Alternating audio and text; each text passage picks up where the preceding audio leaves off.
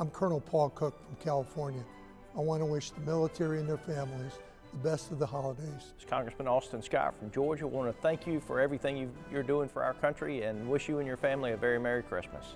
I'm Congressman Trent Franks, and I just want all of you to know out there that are on the front line of freedom that because of you, my little 8-year-old twins will celebrate Christmas in peace.